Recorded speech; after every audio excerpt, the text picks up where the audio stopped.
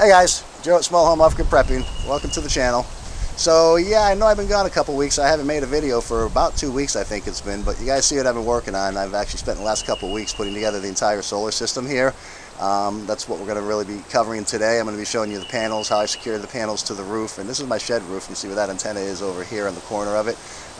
This is over 12 feet high. It's been quite a fun journey doing all this, but I did enjoy it. But it's been quite difficult working on a metal roof over here with the kind of pitch that this thing has and putting these panels up. But I'm going to show you guys how we did it, how I wired everything up. I custom made my own wires. I bought 100 foot of wire, black and red, PV wire, and I put my own connectors on and all that, ran them in the shed. I did finally find my split phase inverter that I've been looking for. I know if you guys follow this channel, then you know that I've been looking for a while. I did order one at one point and it became discontinued, I guess, and I'm actually thrilled now because the one I found is incredible. It's a 6,000 watt split phase. It's just incredible. We're going to be getting into that, show you that, the charge controller, how everything's working. I've actually had this thing so far. It's still in progress. I'm still working on things. You see the panels are up over here and all that, but I have actually had this thing powered up to the point where I was pulling 111 amps on this thing. I mean, it was kind of crazy, but it's actually set up for over 500 amps. And the wiring, which again I'll show you, I use all 300 amp wire because keep in mind my full load, I've oversized this. At my full load, I'm literally only pulling. I've ran this quite a bit actually under full load. I've ran my air conditioner already. I've ran everything, and I think the max I went up to was about 77 amps. Somewhere in that area as far as DC amps go, and it was only pulling about maybe 7 amps on the AC side. So like I said, guys, that's what I'm going to be getting into. This is a little different because I've been working on this for the last couple weeks, so we kind of have a lot of different filming that's getting edited together and pieced together over here. Some I'll be doing voiceover, some I'll be talking to you.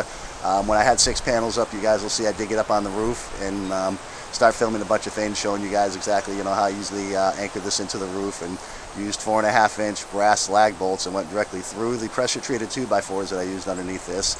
And you can even see where the panels join together. I painted the 2x4s brown so they blend into the roof, but used 4.5 inch lag bolts, like I said, and went directly through the 2x4 on the top of this roof here, through the roof and down into the rafters, and secured it. I mean, these things are just solid. So, so like I said, guys, I'm going to be showing you guys how we did all this.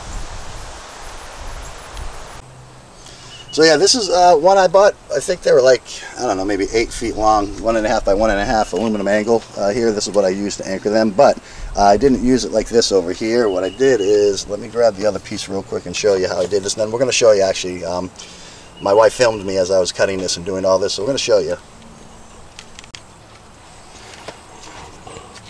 So yeah, you see here, I took this to the table saw and actually ripped this down into 2 pieces. I ripped the angle here and split it right along over here and ripped it down into 2 pieces, and then I ground this end over here. You see I didn't grind this down over here. The sides were, because I did the entire side, that's my last cut. There's no point because this is extra, I'm not using anymore, but the other ones I did grind all this down, make it nice and smooth. And you see on the edges over here where I made the cut, this is the side that's cut. You can tell a little bit, but it's completely smooth. I can rub my finger on it and all that. So we're going to show you that because, like I said, my wife filmed me doing all that. Okay, so now I'm cutting the metal on the table saw here, and I'll tell you guys, if you're not experienced with cutting aluminum or cutting metal, I really wouldn't suggest that you guys do this. A lot can go wrong when cutting metal. I used to own an aluminum company years ago. We manufactured hurricane shutters. We built the big screen rooms that go around pools, installed windows, so I have a lot of experience cutting aluminum. But this is what I did. I took the angle and I ripped it down on my table saw to get 2 pieces out of it.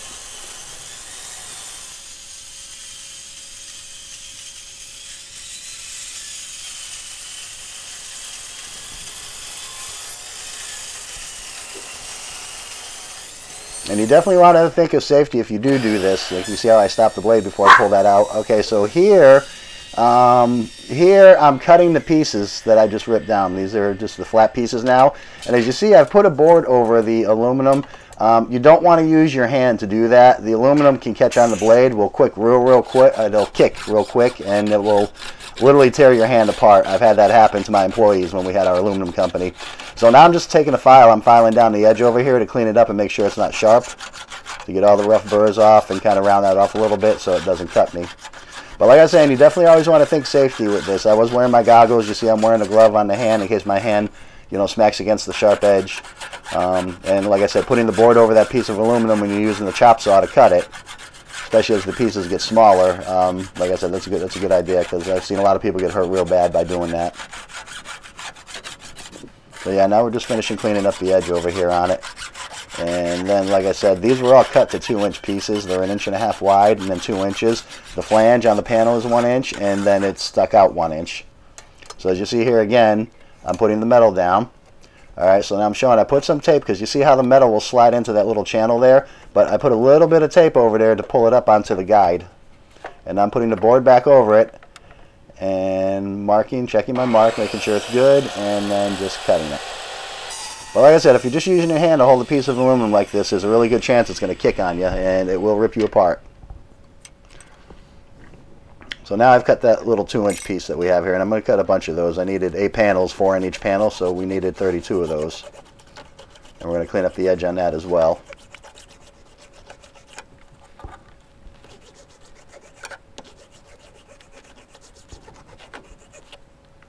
And next, once we get done with this part here and I have them all filed down, now you see here where I marked them off on the panel and I drilled the holes in them.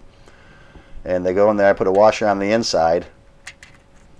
And I used a lock nut. I'm not sure if I show you guys here. I think I do. Yeah, you see the lock nut has a little plastic inside of there, a little nylon. That keeps the nut from backing off. Once it's torqued down, it's torqued nice and tight. So like I said, there's 4 of these per panel. So I had to assemble 32 of these.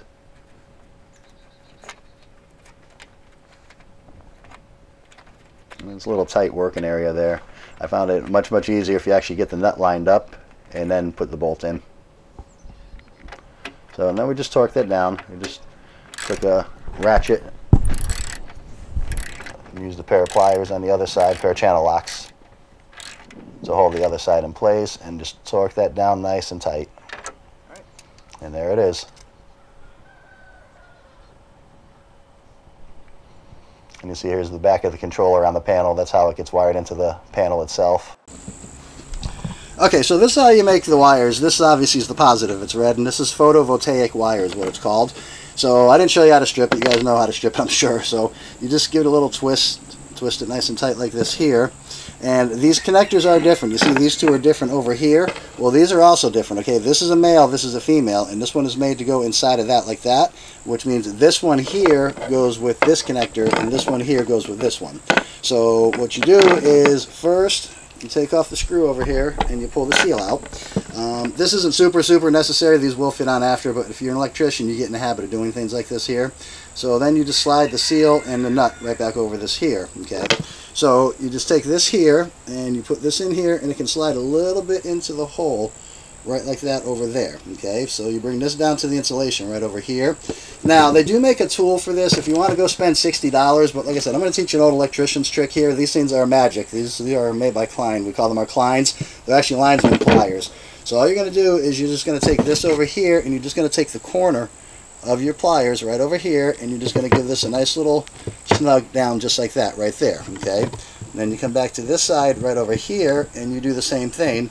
You give it a nice little snug just like that right over there. Now you see this here, this is a universal crimping tool from Klein.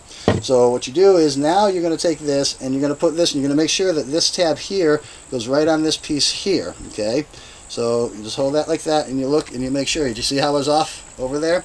If I was off, I would have crushed this. You want to be careful not to crush this part. So then you just give this a nice snug just like that there, and you have a perfect crimp. This thing is in solid and it's perfect. So now all you're going to do is this piece here will slide into this backwards, into this here, and so you feel a little click just like that. There's a little click. Then you put the seal back in like that. You take this and screw this on just like this here until it snugs down, and then you take this tool over here, okay, and this goes in like this here, and this one goes on the wire over here, and then all you do is you just twist just like that until you hear a click just like that. It's perfectly tight, and you have a solid connection right there. And that's it. That's how you make your wire. I bought 100 feet of this, and like I said, now I got to do the black one over here. So black one is going to be basically the same thing. I'm just going to take this off over here. Okay, so first, just like the other one, I'm going to slide my nut on right over here. Then I'm going to put my seal on, just like that there. my wire back up a little bit. Now this, you have to be a little bit more careful. This actually might be a touch long. The way I do that to make sure is, remember, male and female, okay? If I push the wire in here too far up, when I try to push this in, it's going to hit.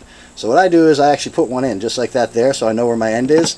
And I take this and I slide this in just like that, and it actually came out just perfect. It's actually just, I felt a touch. So we're just going to take our Kleins and just give this a little snug like we did the other one with the corner. Just like this here. And crimp that down. Same thing on this one. We're going to crimp that down. Just like that there. Then again, we take our universal crimper. Oh, this one didn't come out really. There we go. Okay. Alright, so now we're going to take our universal crimper. Alright, so remember, we did the other one. We have this universal crimper that Klein puts on their tools there. We usually use them for barrel connections, for connecting ground wires most of the time.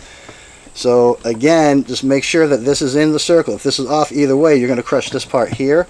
And just kind of give that a nice little snug down just like that. Okay. Okay.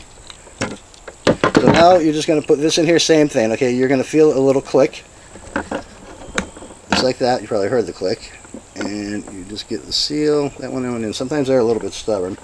So then again, you just take this, screw this on, like so. And you take your tool again, here, this here, and again, tighten until it clicks.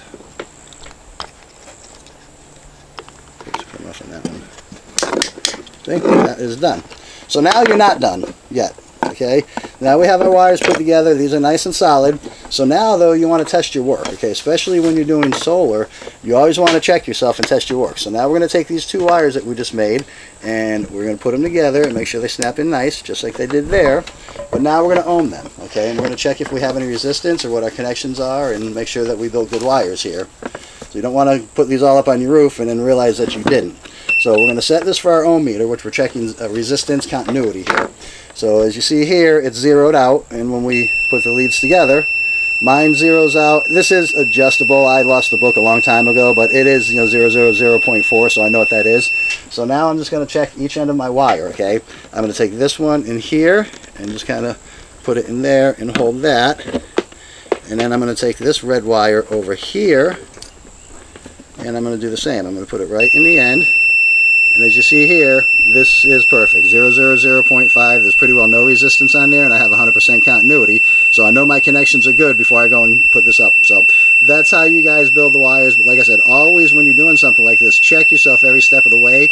Even though I know I have good continuity on these wires here, once I connect them to the panel, now I'm going to check the voltage and make sure that I am getting, the panels are putting out about 20 volts, and make sure that I am getting 20 volts coming out of this thing. So I know my wires are good. So that's how you build the wires. Okay, so I've plugged the wires into my panel now. We know these wires are good. We know we have good continuity, but like I said, check yourself every step of the way. So now I'm going to check my voltage and see what we have. We should be around 19, 20, somewhere in that area. Okay, so yeah, it's getting a little bit late. Sun's going down, but you see we're still reading 18 volts. That's good. My wires are good. So again, check yourself every step of the way if you're doing this. And you see, all I did is I just jabbed the ends of my meter into these wires over here. I'm not ready to cut these and splice them yet. These are going inside. I'll be using different connections. I'm actually going to join 4 panels and then 4 panels together here and then run them off of a higher feeder wire here. But anyways, this is how I check my voltage. I just actually jab these right into the end here, so I got a good connection.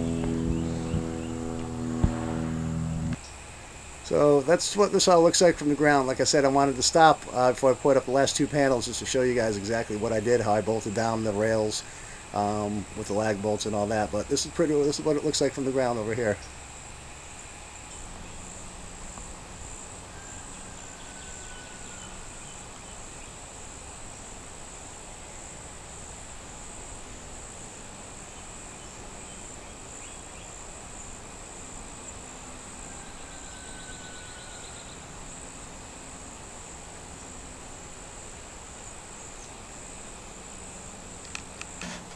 Alright, so now we're up on the roof of the shed over here. You guys saw the down pictures from the ground up here, how it looks. But I'm going to get up real close here and kind of show you a little bit how I did this. Like I said, I used pressure treated 2x4s over here.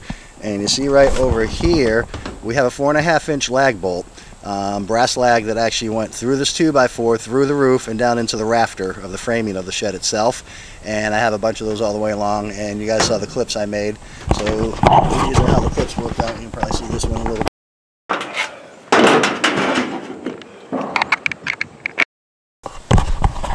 Probably.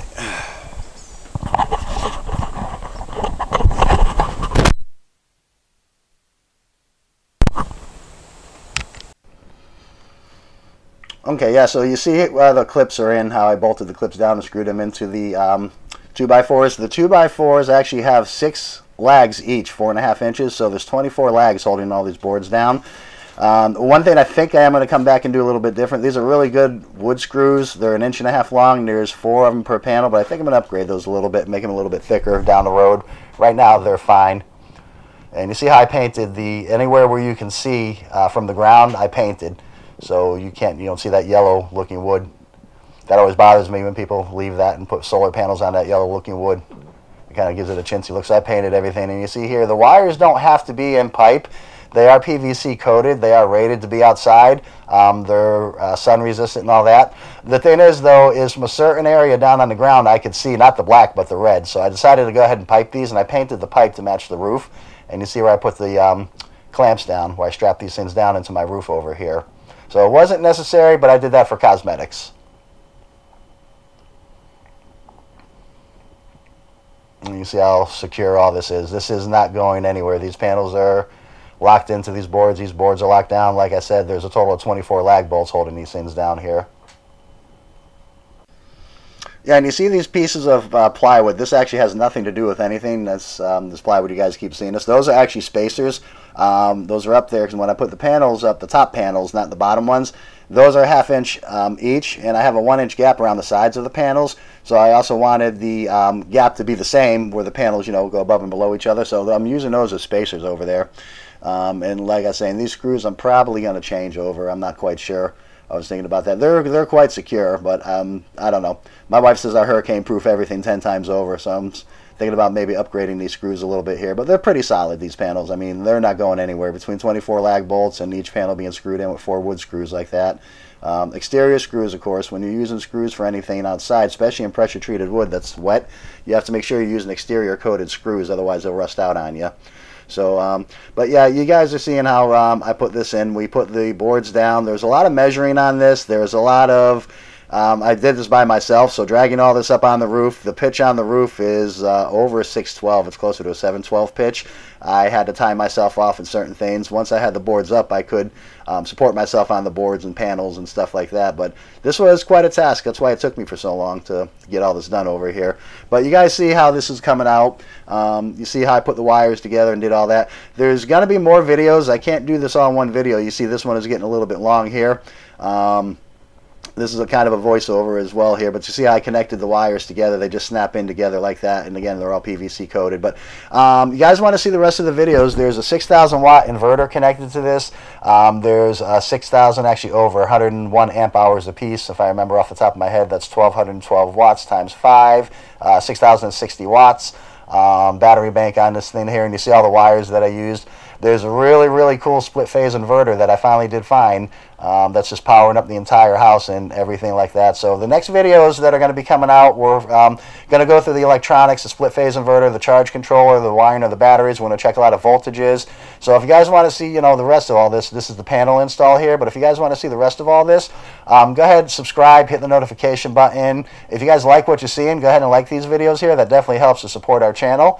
And then, like I said, we're going to be getting into a couple more videos from here on all this, including how I'm going to connect this to the house the same way that my generator connects to the house. This is kind of a solar generator. That's why it's off-grid. It's not going to be connected to my panel full-time, my electric panel. It's going to be made to connect the same exact way my generator does. When I want to use this, power's out, I can plug my solar into that. So like I said, guys, there's a couple more videos coming out. You see what we got going here. I really, really love the system. It's working fantastic. So far, I've actually had it powered up to 111 amps, and it's just working great. So we'll see you guys on the next one.